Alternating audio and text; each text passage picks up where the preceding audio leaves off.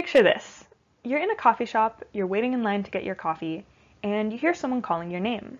So you turn and look, and someone's coming towards you, and they're super excited, like, oh my gosh, it's been so long, what have you been up to? How have you been doing? We really need to catch up sometime. And meanwhile, you're just standing there wondering, where in the world are you supposed to remember this person from? If this has ever happened to you, like it's happened to me, this is a great example of just how important the ability to recognize another individual is, even just in our day-to-day lives. It's also a great reminder of what happens when you don't recognize another individual. So now that you've got your coffee, you're walking down the street and you hear some chirping in the bushes. You turn and look, and there's a whole flock of sparrows just sitting in the bushes there. Some of them are chirping, some of them are singing, and others are chasing each other around. Now, as a kid, and even now as an adult, I've always been fascinated by the animal kingdom. And one of the things that you start to notice when you spend a whole lot of time looking at birds on bird feeders is that there's a whole web of really complex social activity going on. Some birds will let others sit next to them, some will chase others away, and there's just a lot going on. And one of the questions that I had was always, how do the birds know who they're supposed to be chasing away from the feeder, or who they're allowing to sit next to them? And this question is something that informs my current PhD research.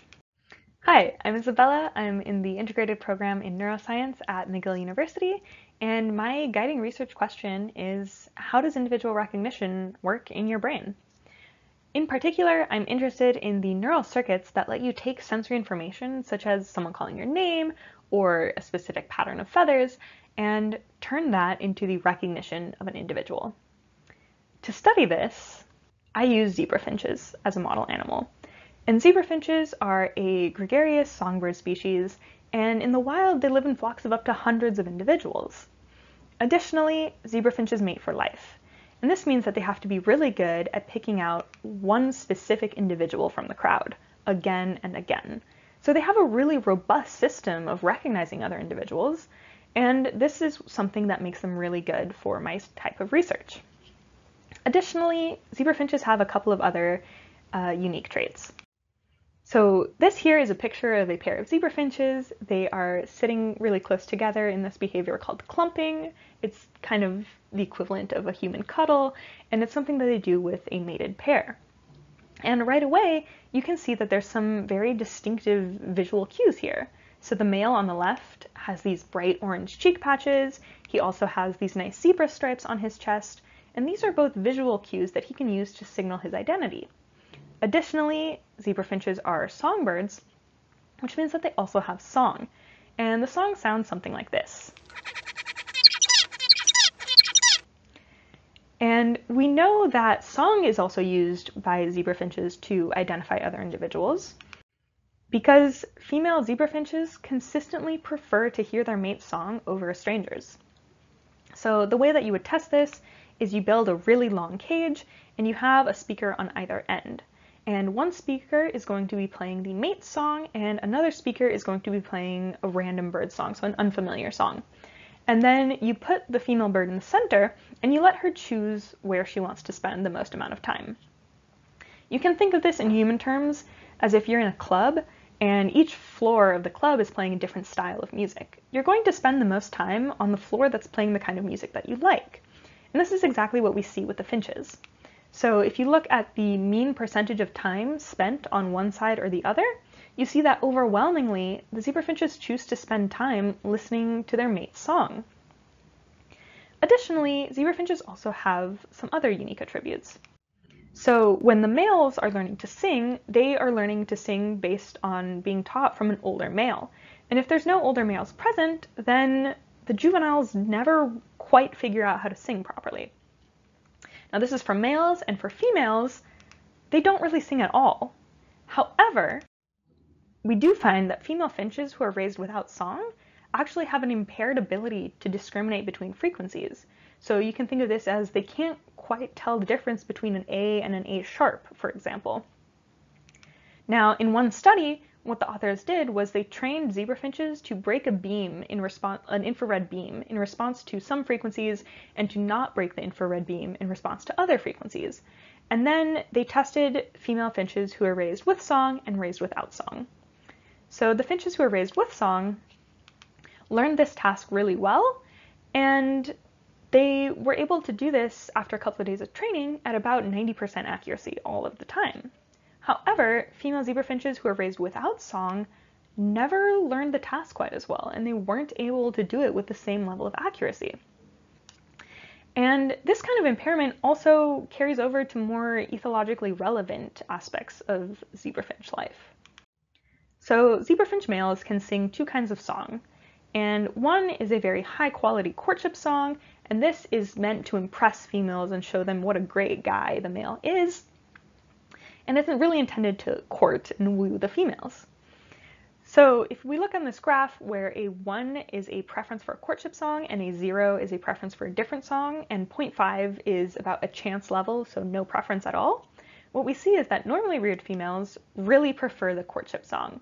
And this makes sense. Again, the males are using this courtship song to attract females and show them that they're great, so it makes sense, evolutionarily speaking, that normally reared females who are raised in the same conditions as they would be in the wild really prefer this really attractive song.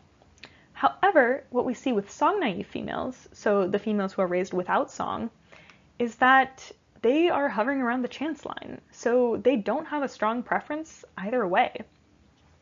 And this is very atypical for a species who, again, use song as a method of courtship. What is really interesting about this, however, is that song-naive females still form preferences for their mate's song.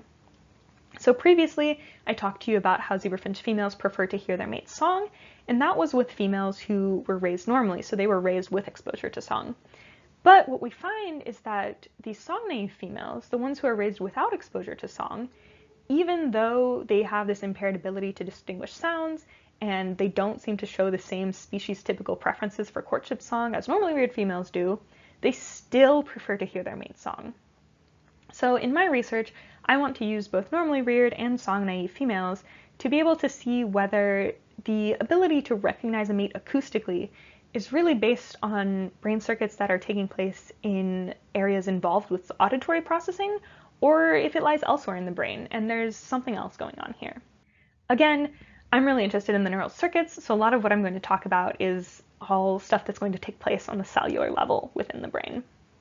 And in order to study this, we built an apartment complex. Okay, not really, but we did have a whole setup where here we're going to have our first floor of an apartment building, for example. And all of these females are going to be raised normally. So these are all females who are raised with exposure to song.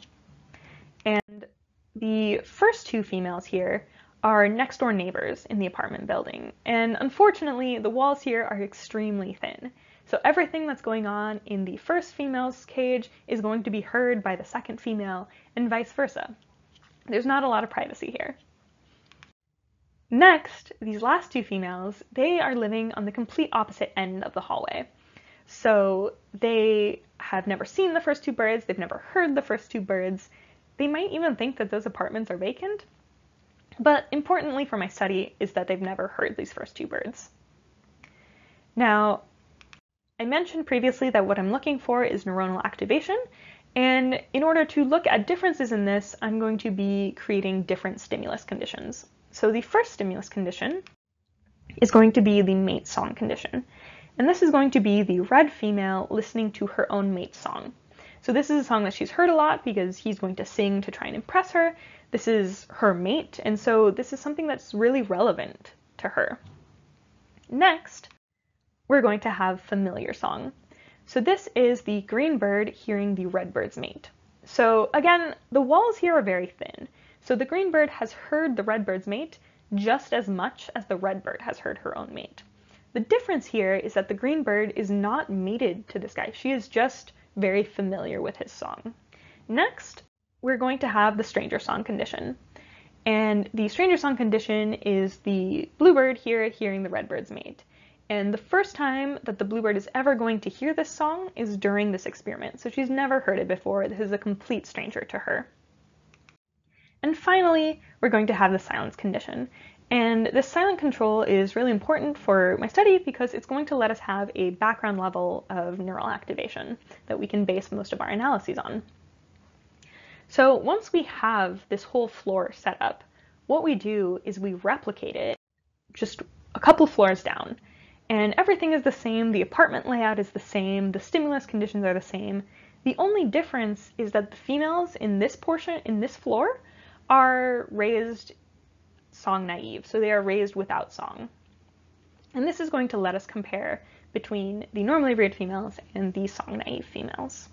So once we have all of our stimuli set up, then we get to decide where in the brain we're going to look. So this is an image of a zebrafinch brain. The front is the right side and the back is the left side. And you can kind of already see just with your eyes that there are certain boundaries here and different regions, and we have to decide where we're going to start. Luckily for me, there's been a lot of previous research that points to this particular area. This is called the caudomedial nidopallium, or the NCM, and this is a secondary auditory processing region, and it's very heavily involved in song learning and song recognition. What we see is that, for example, when a male is singing, or when a female is listening to another bird singing, we see a lot of neural activity going on in the NCM. So we really wanted to start here because this seems like a good candidate region, and maybe we can see if there's differences between the mate versus a familiar or other conditions that we have. So we take all of our brain slices, we go to the microscope room, we take a lot of images, and I mean a lot of images, and then we get to look at them. So we're going to start with the normal silence condition here.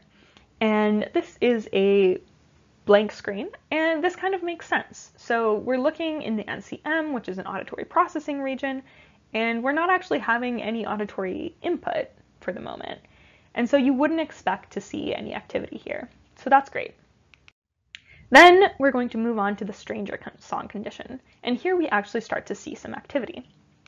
So the red stain that we're seeing here is a stain for PS6, which is the phosphorylated version of the S6 ribosomal protein. And this protein phosphorylates when the neuron is active. So every cell that you're going to see in this bright red, that is a cell that was active during the stimulus playback.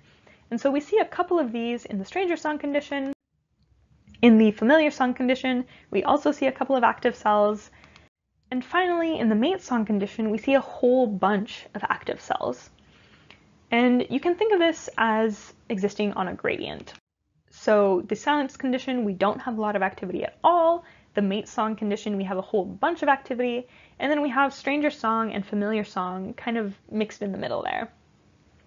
And intuitively, we think this might make sense. So the mate song is a really important song. We know that behaviorally, these birds prefer the mate song. So you can kind of guess that it would make sense that there's a lot of activity in the mate song condition. But now we have to look at the song naive birds. So starting off with the silence condition, we see that this is exactly what we're seeing in the normally reared birds. So they start off with no activity at all. This is great. And then we get to the stranger song condition. And here you can almost immediately tell that there's a big visual difference between how much activity is going on in the song naive birds' brains and how much is going on in the normally reared birds' brains. And in fact, if we look at all of our other conditions, we see that the pattern that we saw during the normally reared birds stimuli is not being replicated in the song naive birds stimuli. So now we have to quantify all of this, and the quantification means going through every single image that I took and counting every single cell in every single image. So shout out to my lab mates for helping me with that. But once we have that done, we can build a graph. So on this y-axis, we see the average number of PS6 cells, so the average number of active cells, and we've broken down the rest of the graph by rearing and by stimulus. So starting with the normally reared females, what we see is that the normally reared females show the greatest brain activation when they're hearing their mate's song. So the silence condition is very low activation, and the mate song condition is much higher activation, and then you have unfamiliar and familiar kind of in the middle there. And this mirrors what we saw in the images, where the silence condition had the least and the mate had the most. Now, moving on to the song-naive females, what we see is that they actually show the greatest activation in response to an unfamiliar song, whereas the mate condition is kind of middling for them. And this really begs two questions. First, why this difference in activity? And second, if the activity is different, then how come the birds can still recognize their mates? So we talked about how the NCM is involved in song learning and recognition, but we also talked about how the birds will prefer to hear their mate's song. And what we see is that the neural activation patterns that we're looking at, especially in the song-naive females, aren't matching the behavior that we're seeing. So we're going to look elsewhere in the brain. And in order to decide where to look, we were thinking of looking at areas that might be connected to the NCM in some way. And in order to find the places that are connected to the NCM, a team used a tracer. And a tracer is basically a dye that you can inject into one part of the brain, and it'll spread along axonal and neuronal connections to other regions of the brain that are connected to the area where you did the injection. So in this case, our tracer is a bright pink, and so any neurons that are connected to the NCM are going to show up as having these bright pink dots in the neuron itself. And so using that, we're able to identify different regions that could have this tracer. Now, this tracer was a retrograde tracer, meaning that it goes against the current of information. So you can think of it as swimming upstream against the electrical impulses. So if the tracer is going this way, then the information is actually flowing this way. And while there were a number of areas that had tracer in it from the NCM, we decided to focus on just this one first. And this area is a region called the VTA. This is a very old region, evolutionarily speaking, so humans also have a VTA.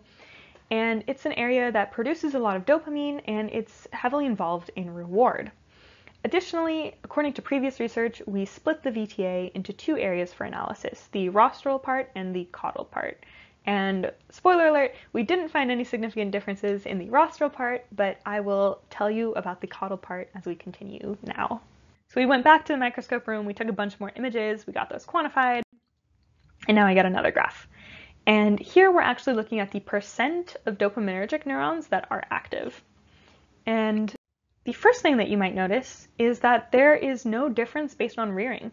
So the normally reared females in the blue circles and the song-naive females in the red squares, they are mixed together. So there's no difference based on whether they're raised with or without song. Next, you might notice this trend that seems to imitate what we saw in the normally reared NCM. And for this, we're seeing that in all birds in this caudal VTA, they're showing greater activity upon hearing their mate's song. And this is really interesting because it is mimicking the behavior that we see. So to summarize this whole presentation for you, first, regardless of how they're raised, we see a similar brain activity in the caudal VTA. And this is a parallel to the behavior that we're seeing, where, again, regardless of how they're raised, with song or without song, we see these birds prefer to listen to their mate. And to me, this is particularly interesting because this is not the pattern that we see in the NCM. So in the NCM, we see two very different patterns of behavior in response to the mate's song versus other conditions based on how these birds are raised. However, in the VTA, we see this trend of activity that really mimics the behavior that we see. And on the one hand, this is really cool for me as a scientist to finally have something that looks like it's imitating the behavior, but it also seems to imply that maybe the locus of individual recognition isn't actually in the places where sound or sensory processing is happening, but it might be in other areas of the brain, such as the more reward-focused VTA. However, this comes with a caveat that future research is still needed. So I've talked to you about two different brain regions, but there's still the whole rest of the brain that needs to be looked at, and this is actually the work that I'm currently continuing to do. Additionally, there are also other sensory modalities to investigate.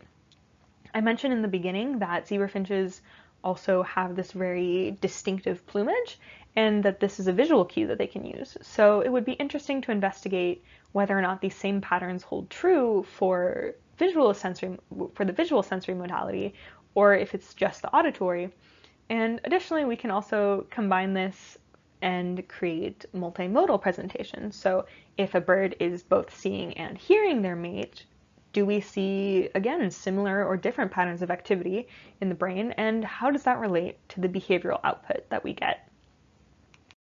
Finally, while my main interest in this research is because I'm very interested in how animals work and how communication and individual recognition works in the animals themselves, there is also something to be said for the translational impact of how understanding how individual recognition works in birds could actually inform our understanding of human recognition. So there are certain diseases where, as the disease progresses, people start to lose the ability to recognize others. And even more devastating, they start to lose the ability to recognize their loved ones.